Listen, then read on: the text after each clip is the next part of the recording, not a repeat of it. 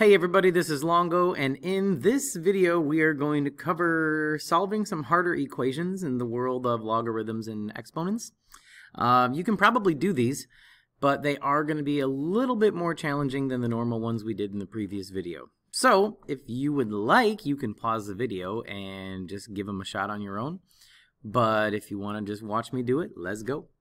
So the first example is one of those examples where you have two different bases.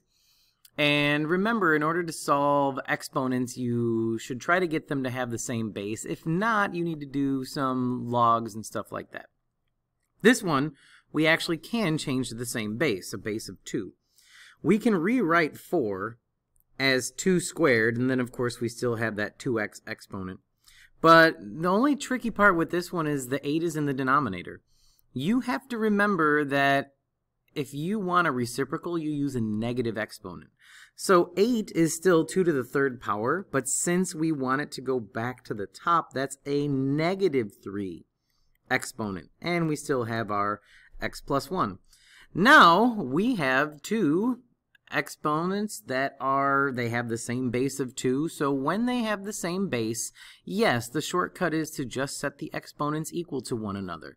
I do want to remind you that what you are really doing to get rid of that 2 is you're taking log base 2 of both sides. Now again, if the bases are the same on both sides, you really don't have to do that step because obviously 2 raised to the same number is going to give you the same number.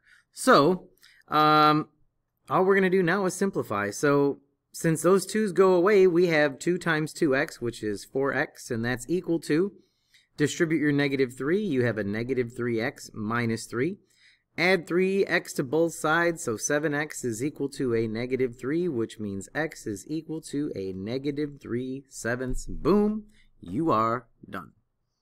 In the next example, whenever you're about to solve and you have the same log on both sides, what you need to do first is make sure you condense each side. So this 3 that's sticking in front of log base 2, what we want to do is condense that side. So that's going to end up being log 2 of x cubed is equal to log 2 of 27. Now, again, just like the last problem, if you have the same log on both sides, we can just set x cubed equal to 27. Then we're just going to cube root both sides. Since it's an odd root, we do not have to worry about our plus or minus, and we get x is equal to 3, and we are done. Now, like I said, the step we would have skipped over here, to get rid of a log base 2 on both sides, what you really did was exponentiated both sides with 2. So, and then 2 raised to the log base 2 would have canceled, 2 raised to the log base 2 would have canceled. Now again, I just want to remind you of that because when the sides do not have the same log or the same base, you're going to have to do stuff like that. Next two examples. The one on the left over here is a little tricky because it is going to require you to factor. The one on the right is actually a pretty tough problem because it's very different from anything that we've done before. So again, if you would like to take a moment to press pause and try them on your own, you can. Otherwise, let's go. Like I just got done saying, you have to condense each side before you attempt to solve. So this over here, we're going to just rewrite as log base 4 of x times x plus 3 is equal to 1. I just mentioned if you have log on the same side, then you can cancel, but this one doesn't. So you have to get rid of log base 4 just how we talked about previously. In order to do that, you have to exponentiate both sides. So that becomes 4 raised to log base 4 and 4 raised to the first power. So that's going to cancel our log over on this side, and that means we're going to have x squared plus 3x, if you want to just distribute that x in there now, is equal to 4. Bring the 4 back over, set it equal to 0, x squared plus 3x minus 4 equals 0. The only way to solve that is by factoring. X plus 4 and x minus 1 will give us a -4 and a +3. And we get x is equal to a -4 and 1. Now this is where we're going to take a moment to remind you that you cannot take logs of negative numbers. So whenever you see a negative for an x value, and really for all logs, what you should do is check to see if it actually works in the original problem. If you take a -4 and substitute it back into here, we have log base 4 of a -4, which is not possible. We cannot take logs of zeros or negatives. You can only take the log of a positive number. So this guy is known as an extraneous solution. So your only answer is x equals 1. Now there are different notations for writing extraneous solutions. One way is in squiggle brackets, you write the number that works, comma, -4 in parentheses. That means -4 is a solution you get, but it doesn't work in the actual problem. Okay, that is known as an extraneous solution. If it doesn't tell you to write in set notation, again, this is called set notation, your solution, comma, your extraneous solutions.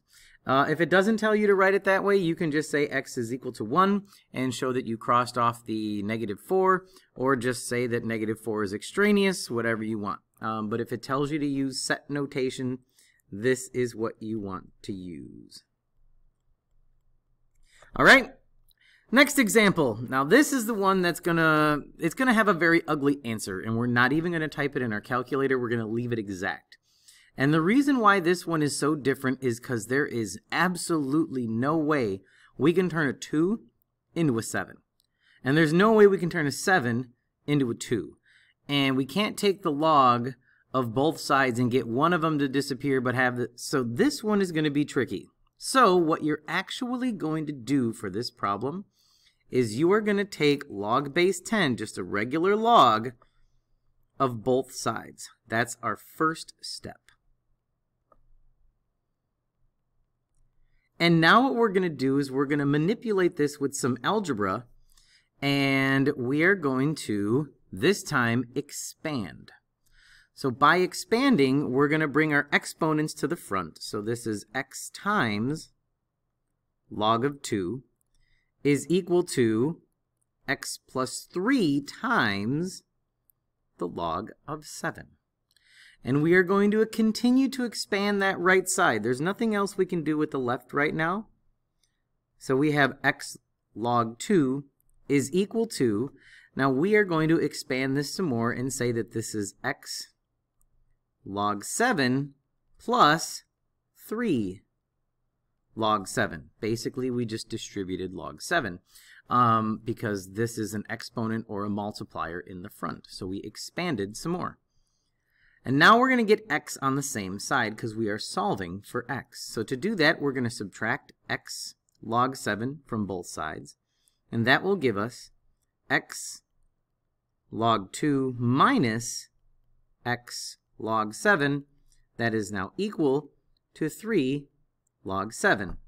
Since we have the x on the same side now, we can factor it out. So if we factor out an x, that leaves us with log 2 minus log 7, and of course still equal to 3 log 7. But to solve for x, we just need to divide this from both sides. So our final answer is going to be x is equal to 3 log 7 over the quantity of log 2 minus log 7. And if I wanted you to type that in your graphing calculator, I would tell you to round. But a lot of times we're just going to ask you to leave it as an exact answer, and that's exactly what you would do. Just leave that as you see it. Okay? Last example, we're going to have variables in our answer because we have too many variables going on here. This is like simplifying an equation or solving with respect to other variables. So for this one, if I want to solve for x, we still have natural log for all of these, so we're just going to get x on the left only. So the first thing we want to do is add that to the other side. So that's going to give us ln of x is equal to ln of 5 plus 2 ln of y minus ln of z plus 1. Why did I put it in the middle? There's no reason for why I did that. You could have put it in the beginning. You could have put it at the end. This way is just going to help you see how to condense it, because when you want to write your final answers, you want to write them in appropriate notation. And I'm just thinking a step ahead of you. So now we can condense the right side over here. So we have ln of x is equal to the natural log of 5 y squared over z plus 1. See, I was just thinking a step ahead of you. If you would have put it in front, you would have had y squared times 5, and you would have written it as 5y squared anyway, because that's just proper notation. And the last thing you need to do is get rid of our natural logs. Since it's a natural log on both sides, they can just go away. If you had to show all work, remember you are exponentiating with a base of e. And that would make the natural logs go away. So x is equal to 5y squared over z plus 1. And then you would be done. Okay, so that's it for this video. Again, it was a little long because we need to make sure we can handle these tougher equations. You had all the basis or the foundation to begin with from the previous solving video, except for maybe the one with 2x equals 7 to the x plus 3. But, you know, we're good to go now. So anyway, this is Longo and I'm out. See you, bye.